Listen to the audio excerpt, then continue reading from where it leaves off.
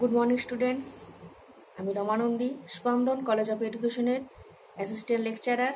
আজ আমি D.El.Ed দ্বিতীয় বর্ষের CC-02 পাঠ্যক্রমের নবম অধ্যায় থেকে একটা ক্লাস নেব।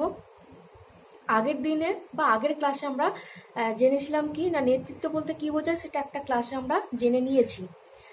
আজকে আমরা জানবো কি না অবাধ নেতৃত্ব বা উদার নেতৃত্ব বা সম্পূর্ণ মুক্ত নেতৃত্ব বলতে কি বোঝায় এবং তার সুবিধা এবং অসুবিধাগুলো সম্পর্কে আজ আমরা জানব। এটা জানার আগে একটু বলে নিচ্ছি যে নেতৃত্ব কত ধরনের হয়। নেতৃত্ব সাধারণভাবে 3 ধরনের হয়ে থাকে। 1 নম্বর কি স্বৈরতান্ত্রিক নেতৃত্ব বা স্বৈরাচারী নেতৃত্ব, 2 নম্বর কি গণতান্ত্রিক নেতৃত্ব, 3 নম্বর কি অবাধ বা মুক্ত নেতৃত্ব বা উদার নেতৃত্ব। তাহলে একটু করে বলে দিচ্ছি, আমি এই যে নেতৃত্বগুলো বললাম সেগুলো সম্পর্কে সামান্য করে বলে দিচ্ছি। স্বৈরতান্ত্রিক নেতৃত্ব বলতে কি বোঝায় না, যে নেতৃত্বের ক্ষেত্রে দেখা যায় কি না শুধুমাত্র দলের নেতাই এখানে ভূমিকা পালন করে এবং দলের অন্যান্য সদস্যরা এখানে উপেক্ষিত হয়, সেই ধরনের নেতৃত্বকেই স্বৈরতান্ত্রিক নেতৃত্ব বা স্বৈরাচারী নেতৃত্ব বলা হয়। উদার বা গণতান্ত্রিক নেতৃত্ব বলতে কি বোঝায়? উদার বা গণতান্ত্রিক নেতৃত্ব বলতে বোঝায় কি না যে নেতৃত্বে দেখা যায় কি না জনগণের ভূমিকাটাই হচ্ছে এখানে বিশেষ এবং সেখানে জনগণ যা চায় সেই নিয়েই কিন্তু সেই মতোই কিন্তু নেতার নেতৃত্ব দিয়ে থাকে, সেটা হলো কি গণতান্ত্রিক নেতৃত্ব। 3 নম্বর কি বলেছি না অবাধ বা মুক্ত নেতৃত্ব। অবাধ বা মুক্ত নেতৃত্ব বলতে কি বোঝায় না মুক্ত নেতা বা অবাধ নেতৃত্ব বলতে বোঝায় কি না যে নেতা তার দলের সমস্ত কাজকর্ম তার সহকর্মীদের উপর ছেড়ে দেয় তাকেই কিন্তু অবাধ বা মুক্ত নেতৃত্ব বলা হয়।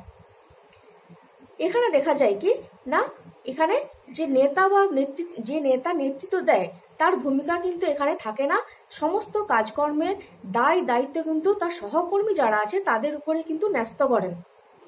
স্বৈরতান্ত্রিক নেতৃত্বের ক্ষেত্রে যেমন দেখা যায় কি না সেখানে হচ্ছে যেমন দলের ভূমিকা উপেক্ষিত হয়, সেই রকম কিন্তু এই অবাধ নেতৃত্বে দেখা যায় কি না এখানে হচ্ছে যে যিনি নেতা বা নেতৃত্ব দিচ্ছেন তার ভূমিকা এখানে উপেক্ষিত হচ্ছে।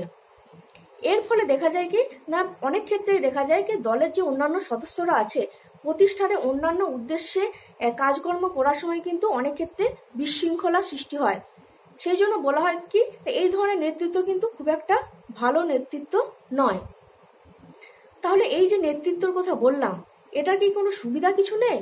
হ্যাঁ, সুবিধা কিছু কিছু ক্ষেত্রে আছে। যেমন ধরো যে 1 নম্বর যদি বলতে পারি এই ধরনের নেতৃত্বে কি দেখা যায় কি না যেহেতু দলের কর্মচারীরাই এখানে সমস্ত কিছু দায়িত্ব বহন করে, এর ফলে কি হয় না এই যে সদস্যরা আছে বা কর্মচারীরা আছে তারা এতটাই অভিজ্ঞ হয়ে যায় যে দলের যে কোনো কাজ কিন্তু তারা নিজেরাই কিন্তু করতে সক্ষম হয় বা সম্ভবপর হয়ে থাকে। তাছাড়া কি না যেহেতু এখানে দেখা যায় কি প্রতিষ্ঠানের ভালো মন্দের দিকটা এই সহকর্মচারীরাই দেখে বলে না প্রতিষ্ঠানের উন্নয়নেও কিন্তু এখানে তাদের ভূমিকাটাই বেশি থাকে, ফলে প্রতিষ্ঠানের উন্নতির সাধনে কিন্তু কর্মচারীরা কিন্তু ভালো মন্দের দিকটা তারা দেখে থাকে, ফলে প্রতিষ্ঠানেরই কিন্তু ভালো দিকটা হয়। 3 নম্বর কি বলা যেতে পারে যে এখানে যেহেতু কর্মীরা নিজেরাই কাজ করছে সেই জন্য কি হয় কর্মীদের মনোবল এবং উৎসাহটাও কিন্তু খুব বৃদ্ধি পায়। তাছাড়া কি যেহেতু তারা নিজেরা উৎসাহে নিজেদের মনোবল নিয়ে কাজ করছে সেই জন্য সবসময় তারা কি চায় প্রতিষ্ঠানের উন্নতি সাধনে কিন্তু সবসময় এরা চেয়ে থাকে। এই ধরনের সুবিধাগুলো কিন্তু এই ধরনের নেতৃত্বের ক্ষেত্রে দেখতে পাওয়া যায়। এই যে সুবিধাগুলো আমরা জানলাম এটার কিন্তু আবার কিছু অসুবিধাও আছে না, যে ক্ষেত্রে দেখা যায় অসুবিধা মানে আমি বলতে চাইছি যে ক্ষেত্রে দেখা যায় কি না যখন দলের নেতা সহকর্মচারীদের নেতৃত্ব ঠিকমতো দিতে পারছে না সেই সময়ই কিন্তু এই ধরনের নেতৃত্বটা গড়ে ওঠে। তার ফলে কি হয় না নেতার কিন্তু নেতৃত্ব দেওয়ার ক্ষমতাটা এখানে একেবারে উপেক্ষিত হচ্ছে, ফলে কি একটা বিশৃঙ্খল একটা পরিবেশ বা অবস্থা সৃষ্টি হচ্ছে।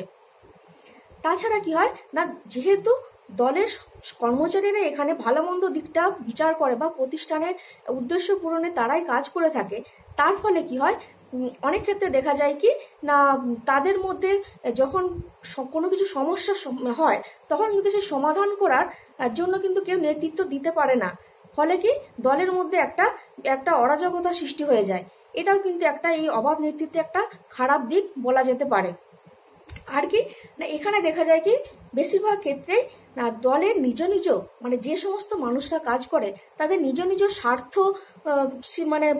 স্বার্থ অনুযায়ী কাজ করতে কিন্তু তারা ব্যস্ত থাকে। ফলে সবসময় তারা চায় কি নিজের স্বার্থটাকেই দেখতে। সবসময় কিন্তু অন্যান্য যারা কাজ করছে তাদের স্বার্থটা কিন্তু সবসময় এখানে দেখা হয় না। এটাও কিন্তু একটা অসুবিধার একটা বিরাট বড় দিক বলা যেতে পারে।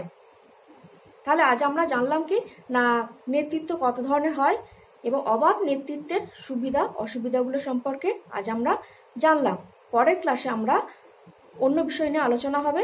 আজ তাহলে এই পর্যন্তই। Thank you.